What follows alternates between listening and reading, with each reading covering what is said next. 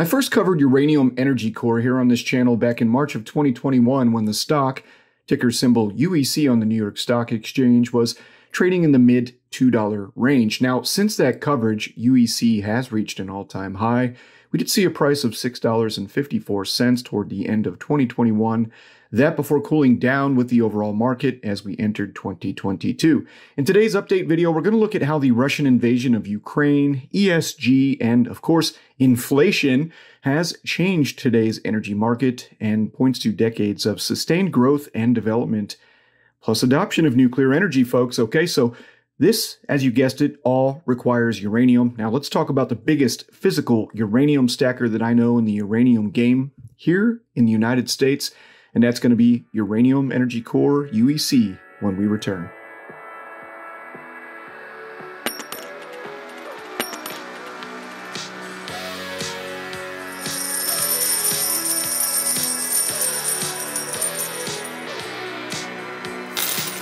Hey everyone, and welcome to my channel. Welcome back, friends, both old and new.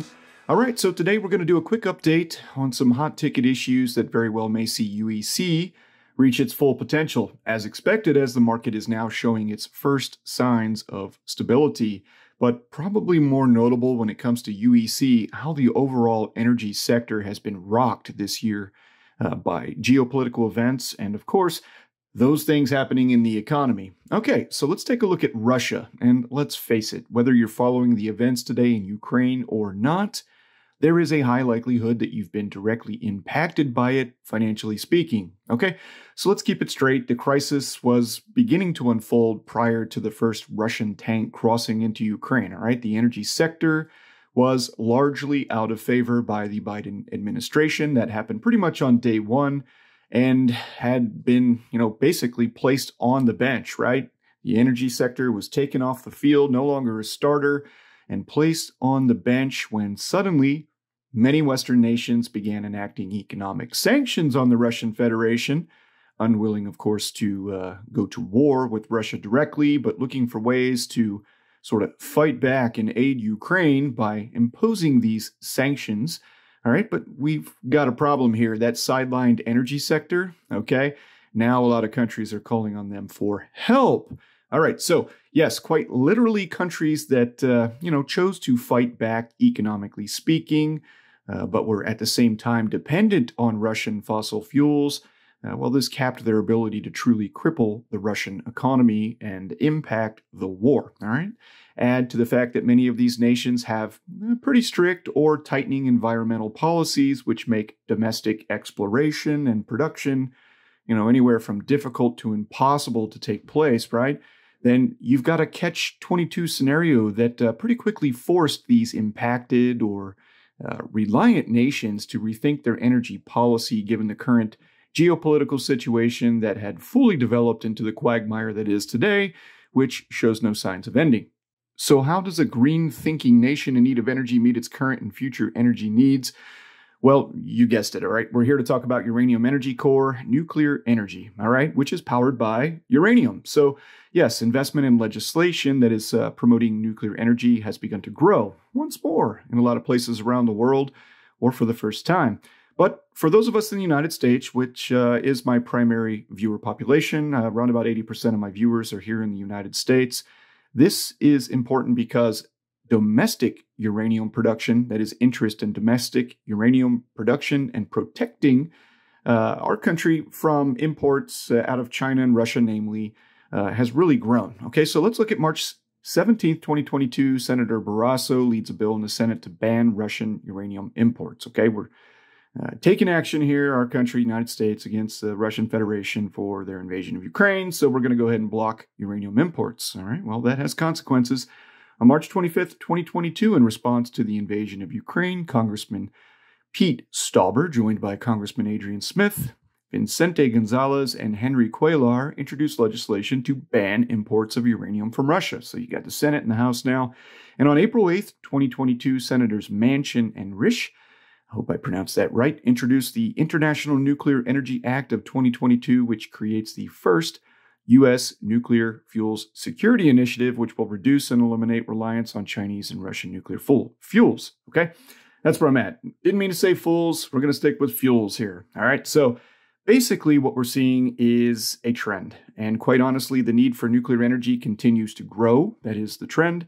And the war in Ukraine has pushed many governments to not only source uranium, but also to create, laws and legislation which enables it, promotes it, and no longer prohibits it. Okay. So let's talk about a couple more key takeaways and why I'm pretty bullish here. Very bullish, actually, for uranium and for UEC, which currently holds a portfolio of 5 million pounds of U.S. warehouse U3O8 uranium, which has been purchased over several previous years at an average spot price of $38 per pound. Okay, so UEC currently has stacked or holds 5 million pounds of, uranium, fuel-grade uranium. Guys, UEC has the largest physical stockpile of uranium in the United States. Imports from political rivals are being eliminated, and demand for uranium is rising. These are all good things. Okay, let's talk about some of the environmental impacts here. And, I'm going to focus a little less on the environmental impacts driving uranium demand, but I do feel that I need to reiterate the trend with it. And, you watch the news, right? A lot of you do. A lot of the world sees the need and has begun to make moves to fight global warming and produce cleaner energy than that of fossil fuels. Now, fossil fuels will likely continue to dominate global energy for what I see as many years to come, okay? But with each passing year, interest and demand for cleaner, greener energy has increased, and we are seeing that politically with these recent bipartisan bills that support domestic nuclear energy capable uranium, right? So nuclear energy is extremely dense. It's highly reliable and very clean. Environmental, social, governance criteria for investment, that's ESG. These are companies, that claim to be turning green or going green. Well, that's adding further pressure on governments, all right? Big corporations are adding pressure on governments, too, to turn against fossil fuels. This initiative, along with issues already discussed today, have jump-started really nuclear discussion within governments previously opposed to nuclear energy. Okay, Finland recently started its first nuclear reactor in over 40 years. Just think about how close Finland is to Russia. They share a border. The United Kingdom has announced plans to increase its nuclear capacity from 7 gigawatts to 24 gigawatts by 2050. That's still decades off, but it is a notable increase going from 7 to 24 over the next 30 years. France, which already depends on nuclear energy for around about 70% of its production, has taken steps to build new reactors and has a plan to phase out some of those older reactors as it modernizes its nuclear energy production capacity. Okay, so this is good for France. Many other Western countries are making moves, and all of it will rely on uranium. Okay, so let's talk about the obvious here, and that is inflation.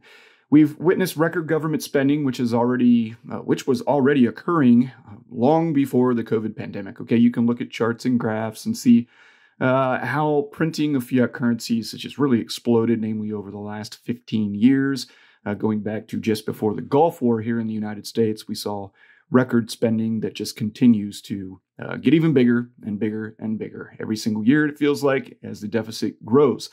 The results have been pretty catastrophic for fiat currencies, and the dollar is no exception here, inflating by a reported 9.1% over the last 12 months here in the United States. And I will let you decide if those figures are accurate. Just look at your bank statements from a year before and, take a look and see, what you were spending at the grocery store, at the fuel pump, etc. And I think you can figure out what inflation's impact has been on you. Okay, so inflation, war, and the continued disfavor of the prevailing energy sector by a lot of Western governments, namely here in the United States and Western Europe. Well, they've made traditional fossil fuels that is quite expensive of late. Okay, it was already out of favor. The supply crunch with Russia being cut off and all the other economic spending, which has just made all assets, all commodities more expensive. It just continues to grow and get worse and worse. So gas prices here in my area are already up well over 100% from just a year ago. That's insane. And no matter how it's spun in the news or, honestly, however you really want to look at it, it's the result of poor fiscal policy and poor energy policy, okay? To properly prepare and invest in a diversified energy production capability that really moves the needle here. And what I mean by that is we all hear and know about, wind and solar energy, okay? And while it's mostly green and clean, it's just not capable of replacing fossil fuels today, okay? It's not. It's more like supplemental energy production and not a full replacement for the current power grid, okay? So this is where nuclear energy really does begin to shine again because it's fully capable of replacing fossil fuels in many ways. All right, so we need clean, reliable, and affordable energy, and that's precisely why I really like uranium, especially for the long-term outlook as our country begins to transition away. The world really begins to transition away from carbon-based fuels. Okay, so let's get to price performance, and the stock has done pretty well. Okay, so let's pull up the chart here, and you can see that while volatile with several pretty sharp jumps and falls in price over the last year, the overall trend for Uranium Energy Corp does remain upward, okay? Now, this is another reason why, as a shareholder, and I am a shareholder of UEC, that I'm going to continue to look for further opportunities to buy on the dips here, all right? I see the volatility, but I know the direction we're headed. UEC is also backed by a lot of big banks and investment firms, some that you've heard of like State Street, Fidelity, UBS, and the Canadian company Sprott. So strong capital backing here and a stable balance sheet as well. As of the last print, $182 million in cash on hand, no debt, that's important, and a lot of smart investments, right? They've invested and diversified across other companies. And of course, let's not forget that 5 million pounds of U3O8 uranium on hand. So the company is well poised for continued success, okay? Uranium demand increases. They're ready to meet that demand through their mining operation as well as what they've got on hand. All right, so let's wrap up this update with a few key points to consider when looking at Uranium Energy Corp. First, everyone that's investing wants to make a profit. And if you look at the price history as well as the overall trajectory of UEC, well, it has shown us that the company is on the path for continued success regardless of the current economic conditions in the market. Yes, things are pretty rough out there right now, but we are seeing higher highs and higher lows in its price history, and that's a good sign. That's very positive. Secondly, the war in Ukraine has further strained an already strained energy industry, and geopolitical infighting has reduced the world's supply of energy, okay? I mean, sides are being drawn here in this conflict. It's maybe a little murky, but regardless, it has definitely thrown a big wrench in the energy sector system. And as we talked about in this video, a lot of Western countries are looking at ways to no longer become dependent on other countries for their energy production. They're looking at other ways to more or less power their country without all of the unnecessary political influence, okay? So this company, like several other companies also that I have covered, is owned by Amir Adnani. He's a very successful entrepreneur and owner of several profitable businesses that I've covered here in the channel. So you've got a winning product, a winning business, great leadership. It's based here in the United States, so domestically for many of my viewers. And this industry and company also has strong financial backing along with political backing, especially of late with this latest conflict. Okay, these are all good things. That's what UEC is to me as an investor. All right, just to clarify, I never think war is a good thing. But from an investment standpoint, you're seeing the energy sector rocked. There is a push, a surge for cleaner energy that can meet the demands of the growing population on this world. So if you're interested in learning more about UEC, its operations, its pursuits, and how to invest in the company, then please see the video description section down below where I'll have several useful links for you to access that will take you directly to UEC's website. In my opinion, the case looks stronger than ever for clean energy, and nuclear energy has the capability of really doing something to remove our dependency off of oil and gas. It's domestically provided, and when you look at nuclear energy, it all comes down to uranium. So definitely one to consider, and I'd like to thank you once more for viewing today, and I also hope to see you back soon on another video. Thanks again, all. Thank you for watching our video. I hope you subscribe to our YouTube channel.